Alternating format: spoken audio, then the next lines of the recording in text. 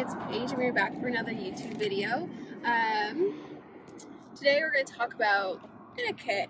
I know a lot of people are all about the rules and this kind of like hidden golf etiquette that no one really talks about, but you're just supposed to know. So I'll go over some of that, and I think it's the easiest way to kind of pick out a new or amateur golfer is if they just don't know like the little hidden things that you're supposed to do. So I'll give you some tips and tricks, and you guys can follow along. So like I said, a lot of people are all about golf etiquette and everything has to be like perfect, and I'm not like that, especially when I'm playing like a fun round with my friends. We don't really play honors, but what honors is that the person who has the lowest score from the previous hole gets to tee off first, and some people get really upset if you don't follow this. So words of advice is let the person who has the lowest score go first and give them their honor, and if you are behind or it just seems to be too slow, ask them, be like, hey, is it okay if I tee off first and you know we don't play honors anymore? And most people will be like, yeah, sure, that's totally fine, but always ask first and make sure that you know they're not offended by you taking their honor away from them.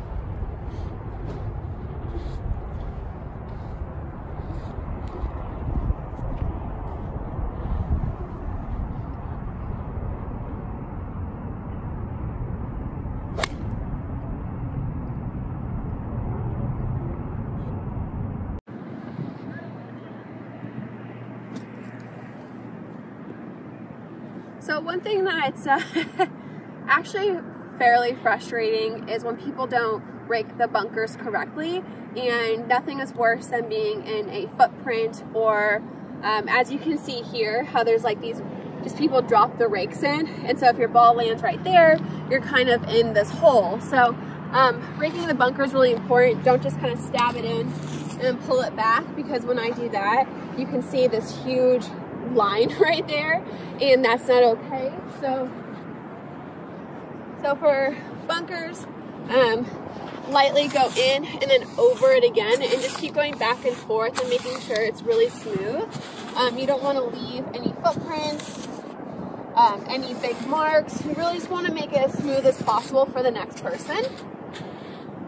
It's just good etiquette, and it's nice, and it may take a little bit more time, but again, it's just those little extra things that make a big difference, and it shows that you care about the golf course and the other competitors on the golf course, or your friends or the people behind you. So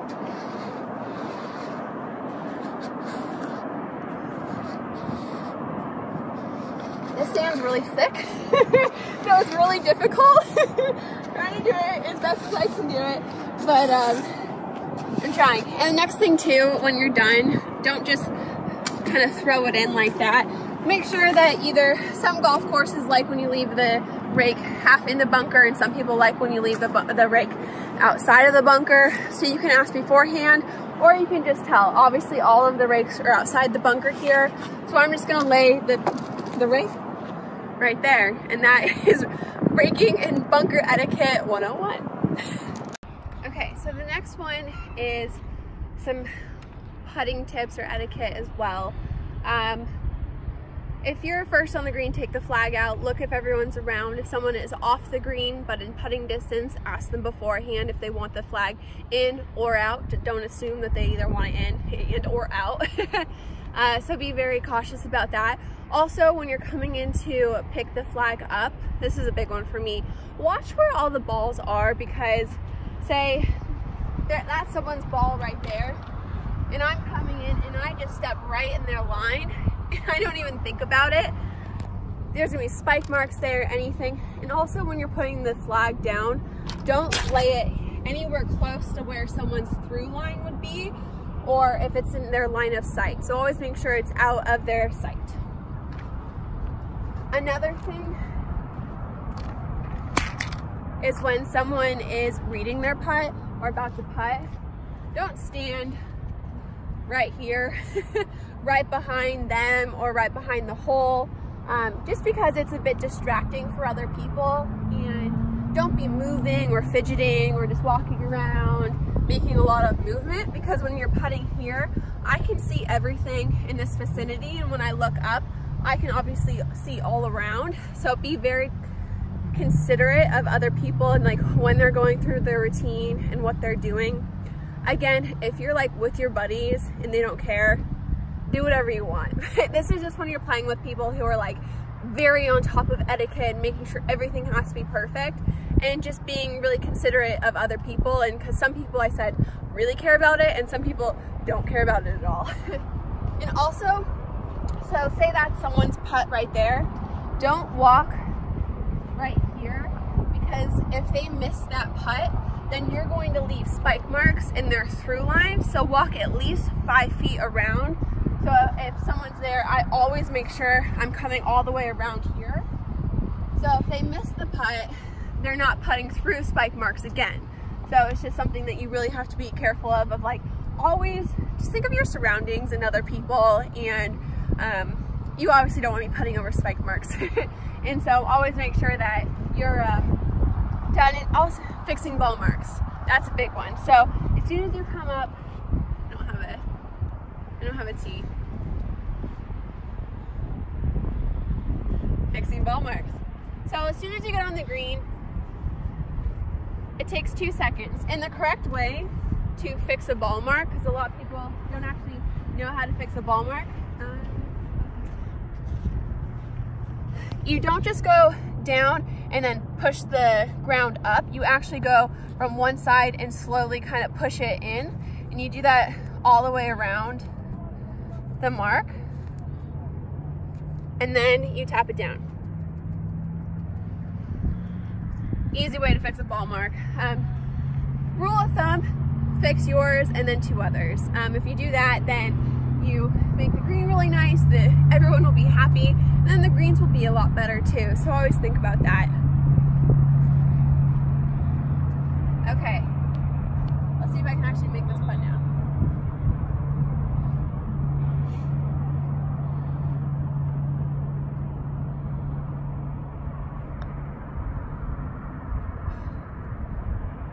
See, I hit a ball mark. Someone fixed their ball mark, then maybe I would have made it.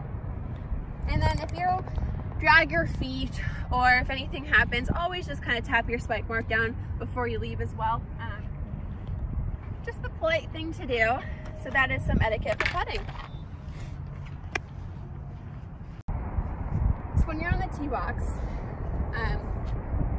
obviously don't talk when someone's hitting. Don't be too close to them as well. So if you're standing, I'm teeing off here and you're standing pretty close, I can still see you. I can see about that far ahead of me. So make sure you're standing far away from them. Give them their space, and just don't get too close. And also a big thing is in your shadow. So if you can't really tell right now because of the light, but if I'm standing here, my shadow can be in their way. So always be very aware of your shadow. So if just move around, make sure that you're never in someone's way.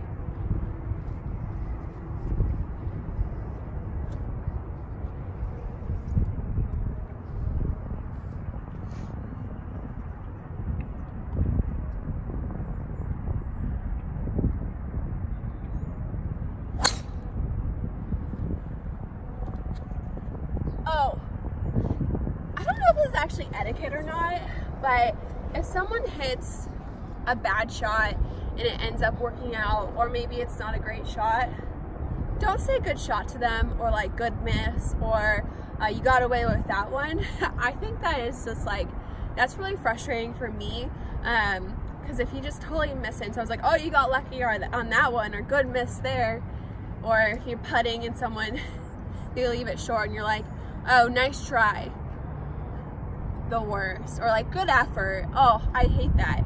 But if someone does hit a good shot, take the time to be like, hey, great shot, that was awesome. Give them the credit and be like, great shot. But if you tell that they're a little frustrated, don't go out of your way to make them feel even worse about it. Even though you think you might be helping, as someone who has been told that plenty of times, it just doesn't feel that great.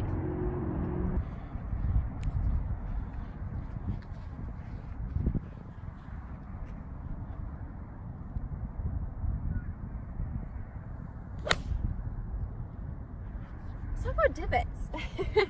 Divots are a big one. Always fix your divots. You can use the sand on the cart and you pour it in, kind of shake it around, and then spread it out, kind of tap it down. Or if you're in areas with like bent grass and you have those like big like beaver pelts, then you can take them and put it back in. But always fix your divot. Take the time to do that. It's not that hard, and just do it. Just do it. That's all I have to say. Okay, I know that sitting in a car can be a little bit boring sometimes, and you gotta have some music. I love music. A lot of people like music on the golf course, but some people do not like music. So again, ask who you're playing with and be like, hey, is it okay if I put some music on? If they say no, then just don't play music for the day. I think it's always, you always want to be considerate of the people you're playing with, and if they don't want music, then they just don't want music, and that's fine. But then play with people who want music. Always play with people who are similar to you and your playing style, because it makes it more fun and enjoyable. So I know what you're going to say to this one. Dress code is actually really important when you're going to a golf course. So I know you're like, but Paige, you dress like a slut every day. Might be true, but I always look at the website before, and I look up their dress code, and if they have a relaxed dress code, then I'll just wear what I normally wear. But if it is a country club or a high-end golf club, I will look at how long my skirt needs to be and if I need to wear a collar. You just want to respect the course and respect everyone else there, and you want to follow the rules. And I always think that is very important, even though I do wear what I wear and I am for a changing dress code. I still respect authority and especially want to be respectful. So I always look ahead and see what it is and dress for that. So if you're going to a really nice country club, I recommend wearing slacks and a nice collar, and just always take your hat off as well when you're going into the clubhouse or the pro shop. Most women don't have to do that, but it's usually recommended for most men. So always take your cap off and wear kind of your nicest clothes when you're going to a higher end golf course. But if you're just going to like a public golf course, I don't think it's important, but it's just when you're, especially if you're invited to. So if I'm invited by someone, I don't want to show up and embarrass them or get in trouble for what I'm wearing. So I will always follow dress code, and it's still part of the game. It's how it is, and just always make sure you're following the rules.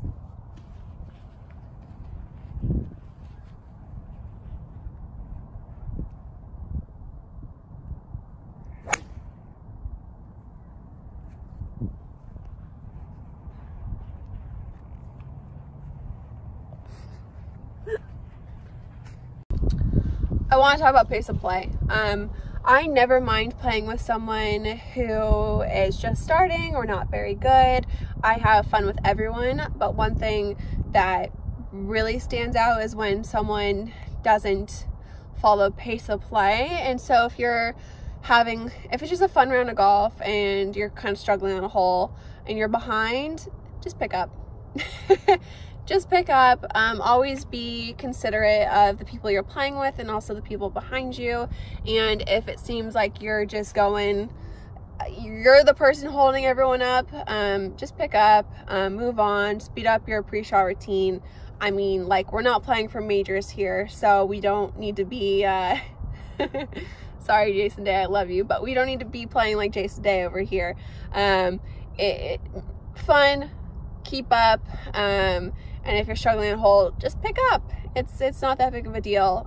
Even I do that. If I feel like we're behind and I hit it somewhere, I'll just pick it up, move on to the next hole. And that's like the biggest thing I hear a lot of complaints about is like playing with people who are really slow. And so, like, don't be that person. You don't want to be that person that no one wants to play with because you're playing slow. You want to be the person who is fast, has a quick pre-shot routine, doesn't take hours to line up a putt. And honestly, if you're playing with your buddies, and unless it's like a serious match and you guys have a lot of money on it, if it's like a 3-footer, just give the 3-footer, or even like a 4-footer. Like, just give putts, like, do things to keep pace of play up, and I think it'll make the experience a lot better for you and as well as everyone else on the golf course. So pace of play is really important, and just play faster. Just play faster. That's all I have to say about pace of play. Okay, everyone, so that is all for my etiquette video. I know there's a ton that I missed, but I didn't want it to be like a 3-hour video. So these are just some of my helpful tips to make the golfing experience a lot better for your playing partners and also for yourself. Just some little things to remember. So comment down below on some of the ones that I missed and you think I should discuss maybe in another video if you like this one. Don't forget to like and subscribe to my channel. A lot more awesome, amazing golf content coming out soon. At least I think it's awesome and amazing. Hopefully you think it's awesome and amazing too. But I hope you enjoyed this video, and that is all for today.